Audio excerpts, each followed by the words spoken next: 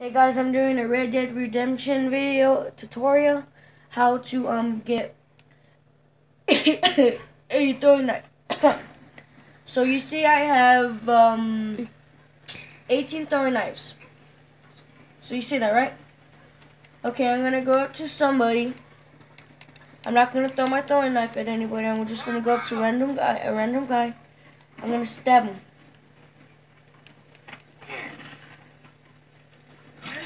You see that I still have 18 of my throwing knife. See how I still have 18 throwing knives? Well, I'm gonna loot this guy. And see, I have now I have a throwing knife again.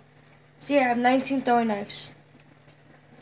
And if you do it again to another guy, you can get more. See it? I have 19. Now I'm gonna get. So you still have 19. Now I'm gonna get 20. If you just keep doing this over and over again to somebody, you'll get 20. This is a max of 20. Thank you for watching. Bye.